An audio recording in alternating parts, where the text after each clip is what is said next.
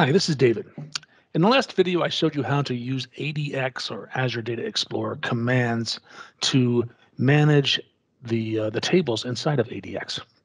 In this video, I'm going to show you a new set of commands, the Kusto Query Language, often abbreviated as KQL.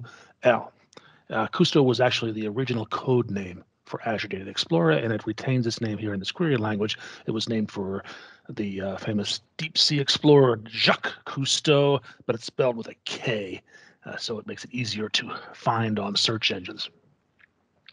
Now, I'm going to use something similar, a similar set of data that I did last time. I had a table called customers. I'm going to drop that table and recreate it. It looks pretty much the same, except that I'm going to add this year-to-date expenses right at the start, and ingest the same data here with an extra column here for those expenses. And if I query that right here, then I'll see I've got 10 records here. Tim and Steve and Larry and Jeff and Steve and Satya and Bill and Scotty and me, all famous technologists, as you can see. And this line right here that I showed last time, this is actually an example of KQL. It's just the name of the table by itself, and it will return every column and every row in that table, which can be useful.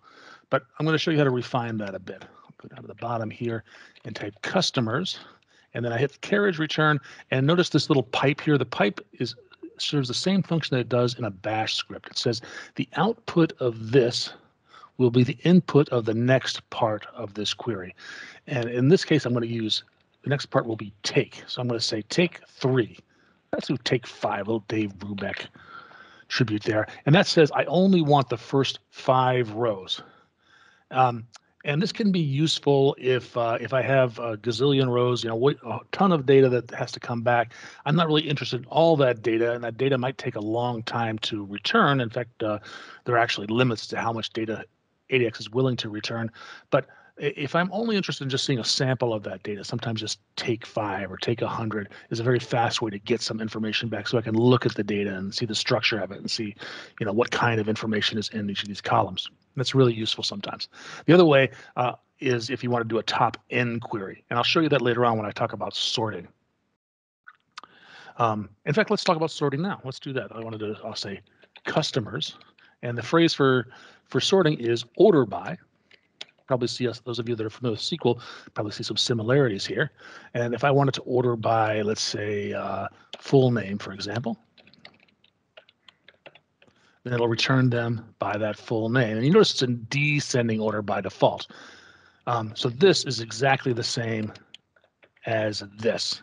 It returns exactly the same data. Descending is the default. When I write my queries, I like to explicitly say descending to make it clear what order it is, because when I first started working with it, I was expecting ascending, as SQL does, by its default. But if I want ascending, I have to add the ASC clause at the end of it. Now it goes in ascending order. And I can do this by, let's do it by year-to-date sales. How about that? That might be interesting in descending order, which is the default. And if I only wanted like the top 3 in year-to-date sales, I would say take 3. So now you see these are my top 3 revenue producers among my customers. And that's a useful query right there. All right, let's get rid of that and talk about filtering. So if I have all of these here, maybe I only want those that have ordered after a certain date, for example. I'll use the where clause for that. Where last order date is greater than, I could use greater than, equal to, or less than, whatever you want. And I'll make that date time of 2022-01- let's say, looks like that goes from the 2nd through the 11th. I only want those that are on the 9th and later, and there they are. So this is a way of doing filtering. And of course, we can combine those. Order by full name, ascending. That's perfectly legitimate right here. The output of this is input to here, so now we get a filter of it, and then I sort that right here. Now, it's possible, right now what I'm doing is I'm returning every single column. Maybe I don't want every single column. Maybe I want only certain columns. And the way I can do that is with the project keyword. So if I only want the full name and the year-to-date sales and the year-to-date expenses, and that's it, then I can just do that. Now notice this is not going to work, and the reason is because the output of this will be the input of that. Well, I'm not outputting the last order date, and therefore I cannot filter on. So if I try to run this, it doesn't know about this column. So in order to do a filter on that, I would need to have that as one of my projections right here. All right. You can also do, let's get rid of the filter there, calculations, calculated columns. And there are a couple of ways of doing that. One of them is I could say profit equals, and then put my calculation in here. So year-to-date sales minus year-to-date expenses. So if I do that, now I get this extra column here, which is simply the difference between this and this column right here, one minus the other. That's one way to do it. Another way to do it is with the extends keyword.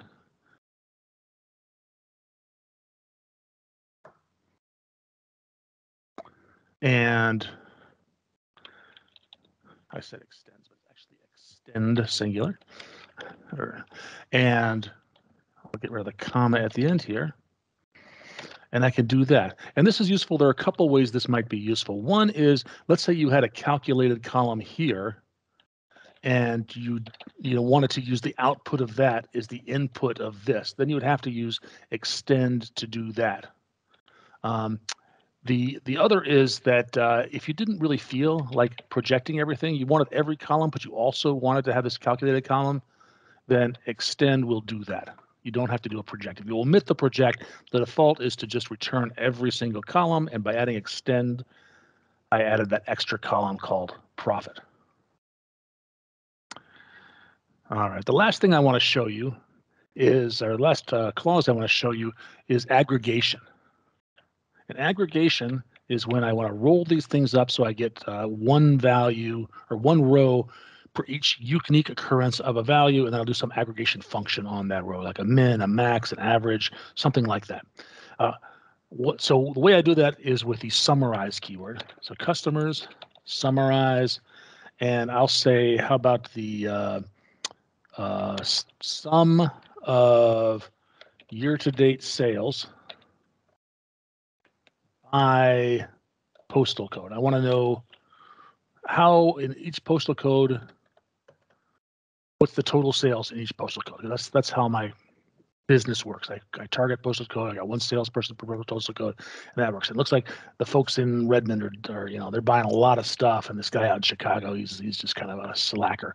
Certainly the sales guy's not doing his job. So I can roll that up here, and of course I can filter that before I do it if I wanted to. Maybe make it faster, maybe just exclude certain data and things like that. So as you've looked at this, you've probably noticed a similarity to structured query language, SQL, that we use for querying relational databases like SQL Server. There are some differences, of course. Some of the keywords are different, and we put the table name at the top instead of near the bottom as we do in SQL. But there is the folks that designed this tool, they recognized that there are a lot of people migrating from SQL to KQL, and so they added this word explain. And explain takes it allows you to just add a SQL query, like select full name, comma, YTD sales from customers, order by full name, just some SQL that we know and love, and execute that, and that will actually return a KQL query right here. So I can take this here and copy it, and it will run a Got to get rid of that comma right there, and it will run that query. That's the query that I can run. So this is a great tool for those of you who know SQL and are just learning KQL. It's not 100% one-to-one. Not everything will work this way, but for simple queries like this, it's a great way to get up to speed. So in this video, I've shown you the basics of Kusto Query Language, KQL, and how you can use that to sort and order and select columns and aggregate your data. This is David. Thank you for watching.